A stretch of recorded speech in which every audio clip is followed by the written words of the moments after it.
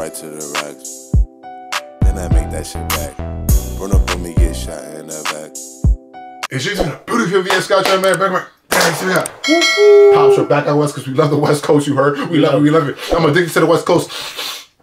Fresno Bulldogs, California's biggest enemies. Oh wow!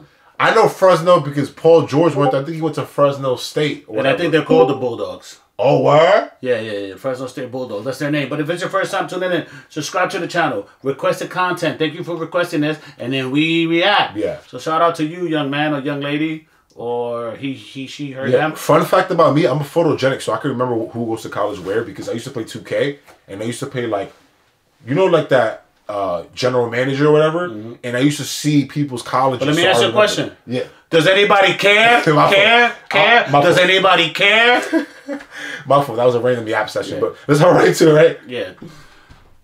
To another episode of Swamp Stories. For this episode, we cover a random place that you've never heard of. But before we get into it, make sure to leave a like and subscribe if you're new. You can also follow the Instagram page as well. So let's get into it. Fresno, California. Definitely one of the strangest places you can ever go to. But in order for that to make sense, let me set the context. California is really 4 separate states. First, you have the top of California, which consists of Humboldt County, Mendocino, and a bunch of random places. All of that is pretty much Southern Oregon anyways. Then you have Northern California, which is the Bay Area, Sacramento, and all the way up to Lake Tahoe. And of course you have Southern California, which includes LA and San Diego. But in between Northern and Southern California, you have what's known as the Central Valley. It pretty much starts at Stockton and goes all the way down to Bakersfield. You might be thinking, okay, what's strange about— I know my geography, guys, because I know we did a Bakersfield person or something about that.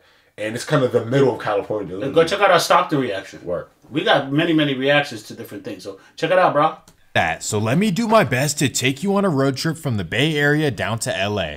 As soon as you leave the Bay Area circle, you end up in Modesto, California. So you pull over to get gas, and here is what you see. Outside of the food mart is a tweaker on a stolen bike. He's covered in face tats, and he's holding a 150-pound pit bull. Then you look to your right, and right there is a fool with the red bandana, extra large True Religion shorts, and a pair of DC skate shoes. Instantly, you feel like you're in an alternate universe, and you want to escape as quickly as you can. So you stop pumping your gas right away, and you leave with a half tank. You head down Highway 99 and you end up in Merced, California. You think, oh, nobody leaves with a half a tank when they go. You're bucket. You might as well fill it up. You're already there, bro. Fill it up. Yeah, fill it up. Or just, you know, get some. The fool and the True Religion ain't messing with you. It's a college town. Finally, I'm back in my comfort zone. So you pull up to another gas station and boom. Right there is the same tatted up tweaker with his pit bull. Then you look over to your right and the guy with the red bandana is standing right there as well. At this point, you question everything you've ever thought about California. First of all, why is it 96 degrees in February? And second of all, why does it smell like cow poop outside? Oh, and lastly, what happened to the Teslas, BMWs, Whole Foods, and vegan restaurants? So you look at Google Maps and finally you see a big city coming up on the map. Fresno, California. You're back in regular civilization, right? No, because as soon as you enter the city, you see everything you saw in Modesto, except this place has 600,000 people. That's bigger than Cali's big as shit. Like, people don't understand how many people are in California, bro. I didn't realize that till, like, the political debates when they, like, I looked up, like, the states and how big is California because it's a big state. Yeah, how many delegates they have. Yeah, they're huge, bro. It's pretty interesting, and it's interesting for us being New Yorkers, and, like, we're taking a deep dive into the California culture, and then when we in the Cali culture, y'all got so much going on. Sacramento's so different from Oaktown, and Stock is different from Odessa, and San Diego. From San Diego and from LA. Oh my God, little puppet. On Modesto, except this place has 600,000 people. $500,000. That's bigger than Oakland, Sacramento, and Long Beach. Except that no one ever thinks about, talks about, or ever considers moving to Fresno. Wow. I know I've made fun of San Bernardino and Stockton plenty of times, but Fresno may have taken their spot. So congratulations to San Bernardino, you finally accomplished something in life. But anyways, the reason Fresno grew so large is because of its great agriculture. And the city's entire economy depends on the fertility of the land. In good rain years, Fresno's economy will be booming. But during the droughts, everything comes crashing down. And because of this, Fresno has always been a tough blue-collar city. And when the economy is bad, many residents begin to make money in other ways. And we all know what this leads to: constant battles over markets and territory. And this is no exception, with all kinds of rivalries throughout the city. Fresno is the real deal. But before we get into it, let me run the intro. But wait, it gets worse. That's only the intro? Yeah. Okay.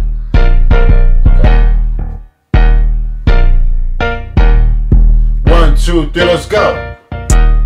Subscribe to Javen TV. Subscribe to Javen TV. Subscribe. In order for this video to make sense, let's head all the way back to the start. 1968. This is the year when the infamous Norte You were started. already like 20 in 1968, right? So this could have been older, you. man. Yeah, I grew up on the East Coast. I definitely would have been running with the boys. Right 67 years old. Yep. there. Yeah. Valley State Correctional Facility. Real serious. During the early 1980s, Fresno slowly Yo, quick started thought. I just realized how you guys mentioned in the last video the reason that you don't hear about brown on brown crime is because they're identified as whites, like especially Mexicans identified as whites as a race. Oh, they said that in the comments? Yes. So that's why you don't hear about like brown on brown crime and why people are not trying to stop it. Cause I don't know because I don't know too much about that. That was just a quick question that we did have. I guess that's one explanation. I don't know how true that is. No, because I didn't know about this. I didn't realize how crazy. We were asking about the brown on brown crime. If anybody could just bring us up to speed about that, because we're extremely not knowledgeable about that. Extremely not knowledgeable. Correctional Facility. During the early 1980s, Fresno slowly started disassociating from the Nortes. And it started as simple as this: they only started hanging out with each other, and then they started calling themselves by a different name, F14, to represent Fresno first and then the 14, which represents Norte. Well, the top dogs were not pleased with Fresno distinguishing themselves, and they, after all, call all the shots. So they demand that Fresno stop referring to themselves as a separate group. Well, the Fresno guys did not care one bit, and by 1982 a new rivalry was officially on: F14 versus Nortes. However, all of this took place within the system, from Pelican Bay, Solano, Folsom, Soledad, and most importantly, Chowchilla. This rivalry was called the Red Wave, and it was just as bad as you can possibly imagine. Well, by 1986... So how did they get the word out in prisons? Because it was harder back then when people got phones. So how do you get the word out like, yo, we're going to rep this right now? So it just spreads throughout the... I guess because people... Oh, that is true. People transfer prisons. Yeah. So you can't really say that's like... a good question. I really don't know, but because we're not too prison friendly. Yeah, we're not prison birds. I guess people talk in the prison? Yeah, and it spreads. Word of mouth spreads quick. 14 had expanded outside the facilities and onto the streets of Fresno. But at this point, the rivalry with the North had gotten so bad that they wanted complete independence. Oh, sure. So F14 renamed themselves as the Bulldogs. Oh. This is because of Fresno State's football team. They definitely rushed this choice because Fresno Bulldogs does not sound intimidating one bit. Like, let's be honest, if somebody walks up to you and is like, yo, I'm a Fresno Bulldog, you'll probably laugh in his face. Well, in reality, it's the other way around, because these might be the most fearless dudes in California history. And trust me, you'll see why. The Bulldogs claim a lot of neighborhoods as their own, including Southside Fresno, Westside Fresno, Eastside Fresno, and everything east of I think it's only right we do a tour of all of these cities and go to your hood. Would you like to see that? Yeah, we're gonna go there live on stage. Please invite us if you want to host us. Yeah, come on. Can we go to some of y'all hoods, bro? I want to go and just like see the vibes. You know what I'm saying? Let's do it. Including Southside Fresno, Westside Fresno, Eastside Fresno, and everything east of Highway 41. They also claim a bunch of small tweaker towns in Fresno County as well. This includes Coalinga, San Joaquin, and Orange Cove. Well, early on, the Bulldogs had a major issue. They were all covered in tattoos of their rivals. Most importantly, they all had the number 14 on their body. Well, somehow a member realized that B is the second letter and D is the fourth. So members began turning the 1 into a 2 on their body. So if you ever see a guy with a funky looking 1-2 tattoo, chances are he's an original Bulldog. Okay, you might be thinking, if the Bulldogs cover the vast majority of Fresno, do they really run into problems? So let me break it down. If y'all don't got Arcade, y'all better get Arcade. Arcade has the best samples in the game. It's about By 1986, the Bulldogs had a lot on their plate. Firstly from the Nortes, who mostly cover the downtown and West Fresno area. Then from the constant influx of essays coming up from Southern California. And one thing about them is that they're not afraid to move right into your neighborhood. And for that reason, the Bulldogs always had to watch their back. And things would only get worse in 1990 when a new group of guys would migrate into Fresno. And that takes us down to Long Beach, where ABZ and Tiny Rascals began getting into a big rivalry. And because of this, many families moved out of Long Beach and up to Fresno, which I understand because wanting of to an leave Asian their... beef. Wow, Asian boys, I think they're called. I Yeah, feel like I heard of them before. I think we did something. But... Yeah, we heard. Yeah, Well, someone talked about him in the comments. Nobody talks about the Asian on Asian crime either, bro. Yeah, bro. Why races don't just team up and kill other races? Why are you guys killing your own race?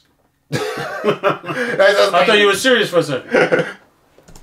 I was. environment, but why Fresno of all places? Like, Fresno? Ew. Anyways, so hundreds of TRG began moving to Fresno, and of course, this caused that shirt, problems with the bro. Bulldogs. So TRG decided to join together with the Norte and everything got messier. So between the Bulldogs, Norte, TRG, and Essays, hundreds and hundreds of events have taken place. However, I couldn't possibly cover every single event that has taken place. So instead, I'm going to cover the most important events that have taken place. So let me introduce you to Jesse Aguilar, also known as Big Paya. He is possibly the most infamous Bulldog of all time. He is a big old chunky dude and you do not want to get in his way. Big Paya is the head of the Bulldog set from the Calwa neighborhood on the south side of Fresno. This is one of the most run down and infamous neighborhoods in the whole city. Well, his right-hand man is Angel Vasquez, also known as Lil Paya. And oddly enough, their main rivals are also Bulldogs, located on Bond Street on the east side. And it all started on August 19th, 2013. Angel Vasquez leaves his apartment on West Swift Avenue. That's when he notices a Bond Street Bulldog right outside. Bang. Oh shit. This incident devastated Big Paya because Lil Paya was really his best friend and right-hand man. Well, after asking around, he finds out that it was ordered by a 58-year-old named Fernando Zapata, also known as Big Zap. So Big Paya waits on his opportunity. And that takes us to New Year's Eve 2013. Big Paya decides to attend a New Year's Eve party at a friend named Emilio's house, and in typical Bulldog fashion, he brings 10 to 15 members with him. Well, Paya ends up having a great time and stays the whole night throughout the morning, and that's when he gets the news that Fernando Zapata will be swinging by to make a purchase from Emilio. So Big Paya gets ready. 12:38 p.m. Fernando pulls up to Emilio. They had a mutual friend, it looks like, that set him up? Well, yeah, apparently, probably through conversation, he was there to pick up whatever from the host, Emilio, of the party, and he happened to be there. And he been waiting on him. Damn. He been waiting to see him, actually. So Big Paya gets ready. 12:38 p.m. Fernando pulls up to Emilio's gate. With him is his son, Fernando Zapata Jr. They park the van and walk down the driveway. As soon as they get to the garage, right there is a sleepless Big Paya. Bang! After the incident, no one would speak up for 2 months. But that's when a family member of Zapata would speak up and say that it was Big Paya who did it. So in March of 2014, he would go down and eventually get life. However, this would only make him more powerful within the Bulldogs. From his Salinas Valley cell, he began orchestrating everything, but that wouldn't take place for a few years. In the meantime, subsets of Bulldogs began taking sides with you have to catch a body to be like important, I The guess? shot color? Nah, I mean, it just, I don't really know how it works, but I'm assuming, yeah, you gotta put in work to that, to answer your question, and also it's just a ranking system, like where you fall, how old are you, how much respect you got, you know what I mean? It's like a job application to make Basically, yeah, you got a resume. Not your traditional one, but it's a resume. For a few years. In the meantime, subsets of Bulldogs began taking sides with Big Paya's Calwa Bulldogs, one of which are the College Ave Bulldogs, who are one of the most notable in the city. They have a young rapper named Faye300, and during his hood vlogs, the comments are filled with people calling them imposters, phony, and living in a nice neighborhood. And honestly, from a visual perspective, they're not wrong, but in reality, it's far from the truth. And you'll see why later in the video. But in the meantime, we head to a different part of Fresno. We drive up Highway 41 and head to the Pinedale neighborhood. This is where the Northside Bulldogs are known to hang out. Well, in 2014, a new group began to form in the Northside area. A group of guys from a country called Laos. This is a small country located in between Vietnam and Thailand. And back in the day, it was known for some of the toughest men on the planet. Well, the Northside Bulldogs did not like them moving. I feel like I heard of that country before, Laos. Yeah, that's when we did the Asian blood. He's from one of the guys from Laos. I think so. Yeah. Vietnam and Thailand. So okay, that's It's pretty interesting, huh? Into their area, and this caused an instant rivalry. So a Pinedale Bulldog named Jeremy Chacon decided to do some research into where exactly they live. And once he found 3 of their houses, he decided to go on a mission. July 6, 2015. Jeremy drives to 60 West Beechwood Avenue. Bam. Then he drives to 300 West Pinedale. Nice. Bam. And finally he heads to 300 West Fur Drive. Bam. Chacon was sending a message to the Laos Bloods, but 2 days later it would cost him. His license plates were tracked from surveillance footage. Well, the Laos men did not leave Fresno. Criminals are the dumbest people. Pops always says it. They always do the dumbest shit. Why you don't cover your license plates as you're Use driving? a stolen car or carjack somebody and then do A rental. Something. Steal somebody's plate and then cover your... We're not going to give you advice on how to do crime. That's what happened with Young Thug's situation too. Like something, a rental that it was under his name or some shit. Someone did a caught a body. They just said Young Thug about to get out. Allegedly, right? They said Allegedly. Yeah. License plates were tracked from surveillance footage. Well, the Laos men did not leave Fresno. Instead, they got ready for action. Specifically a man named Kamprasong Tamavong. And I mean, look at the guy, wow. How much do you want to bet that he doesn't own a single Gucci item, nor has he been to a Gucci store? Well, let me chill out, because I don't want any problems with this guy. On March 7th, 2016, he was pulled over and arrested for having all kinds of things you can legally have in 48 states. But definitely not California, so he received a large sentence. And to this day, the Laos and Bulldog rivalry is still going on. But for now, let's head back down to the south side of Fresno. Over the next few years, the Bond Street versus Kawa rivalry got even worse. But all of this was being orchestrated from within the facility, specifically Big Paya. And that takes us to July 9th, 2021. A group of Kalwa and College Ave Bulldogs get together and look for a 52-year-old named Javier Fernandez. They drive down to his address in the Malaga neighborhood, and there he is sitting outside his home. Bam! After this incident, Fresno police began wiretapping the Bulldogs and getting all of their evidence together. And on October 7th, 2021, they announced the Kawa sweep. 14 Bulldogs were officially arrested, one of which was Big Paya, who they say orchestrated the events on July 9th. So now he's looking at another 85 years. But he don't give a fuck. He already got life. Yeah, he don't care. So he's like killing everybody. Yo, Freight 300, I feel like y'all told us to do him, right? I seen his name, bro. I'm photogenic, like I said at the beginning of the video. I believe so. Yeah. So, is he tough or what comes? It's on July 9th. So now he's looking at another 85 years. And a few College Ave members who were seen in the Fate 300 vlog went down as well. One specifically is his brother Romeo Tobias. Another one is seen in the vlog as well. So all that talk about imposters, leave it alone, because these guys were not lying about anything. And for those of you who think Fresno was a joke, think twice, because this is only half of what's going on. Another giant sweep happened on April 15th, but it's involving a whole different set of rivalries. So that's gonna do it for this episode of Swamp Stories. Make sure to leave mention like the black homies of the world, so like what the black homies do in Fresno, and also he should have mentioned the college. Like, how big is Fresno State? Is that like a? He kind of like went over it real quick. He didn't go into detail. Is that a college town? Most likely, right? Probably. Is Jerry TV for the show? We out of here. Peace. And I know how I get, so I gotta stay low, now move my knot. I don't trust no nigga, I don't trust no man, ain't no friends, everybody get shot. You never know how nigga gon' throw, I'm hitting the floor with a couple of shots. You better move, you better duck, either way to go.